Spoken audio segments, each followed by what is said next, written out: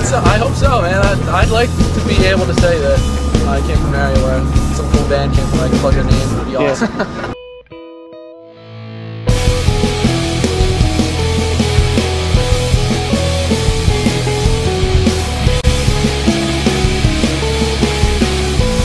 Punk basically died in the early 80s. This isn't even punk music anymore. It's just another way it evolved. Now you're getting more hardcore, screamo type things.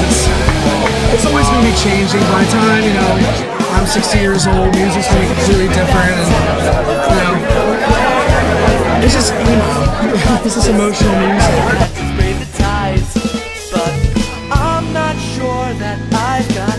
Like, if you do a total 180 and change your musical tone, the way you sing and everything, that's selling out.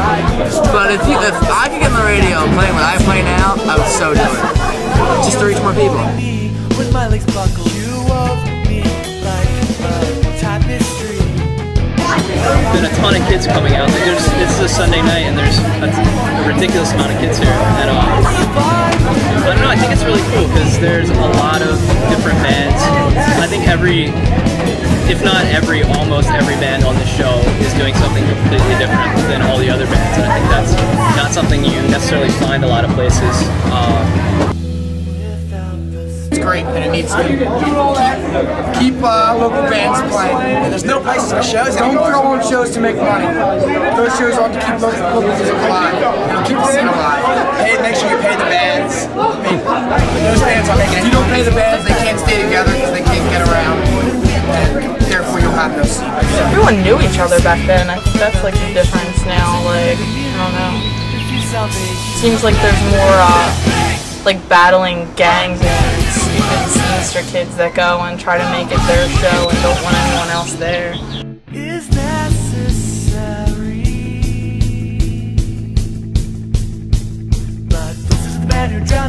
What's funny is, you'd think that people performing would be more self-conscious about what kind of image they thought they were portraying to other people, but I think I was way more self-conscious when I was one of the kids amongst like 300 people at a show. I was like one kid, but I was like really concerned about how I looked and what I was doing. Now, like, being a spectacle and being in front of a crowd of kids, I feel less worried about what I'm doing and just kind of playing, and I feel really comfortable as opposed to before. It's pretty funny, actually. Well, we can't do anything on the radio. Like, that's the whole thing about punk, is you can't be on the radio. If you're a punk fan, like, that's completely a double negative, whatever that's called.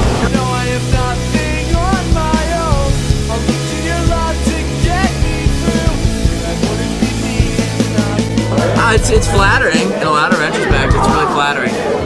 But it sucks to be labeled with that band all the time.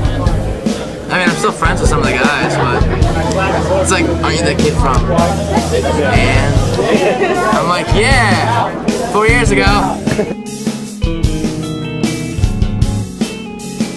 What I have a big problem with the music scene, like, right now, is like there's no bands, like hard rock bands anymore. Where's the Black Label Society bands? Where is, I mean, even like the hard rock bands anymore. It's all like scene kids. It's all like either screamo, like whatever new metal is. What the hell is new metal? Tough guy metal. Tough guy metal. And I mean, it's all more like my girlfriend broke up with me, lets me scream about it.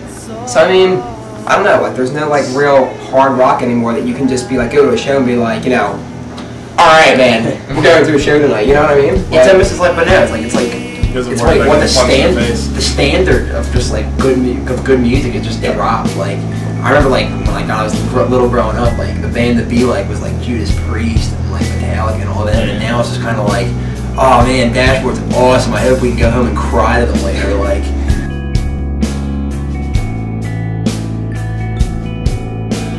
I remember they were playing a show in Sun Valley, so I went, and it was, I don't even remember much about the show.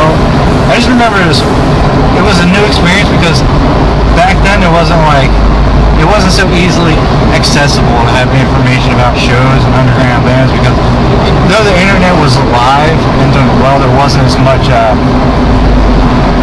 mass communications between like teenagers.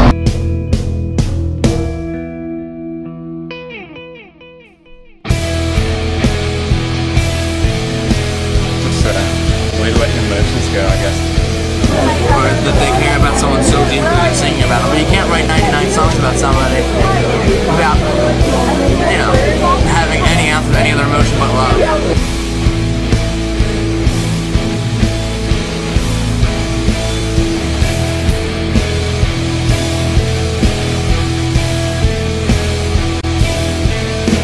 I think it's cool. I mean, a lot of kids are getting into it, and a lot of kids are going to get into it. It's better than no one knowing about it. Bands that want to stay underground, they can stay underground, you know what I mean? They can keep it out there.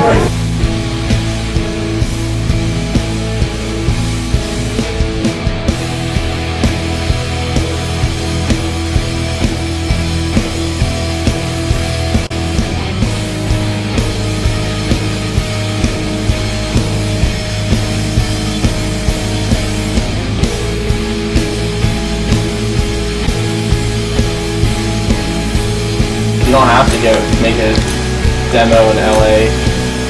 You can just like be some kid in the basement with a dream and still get your music out there. I mean, that's why there's not even that many record labels. Like major labels are all just kind of forming together because it's just everyone's doing it themselves.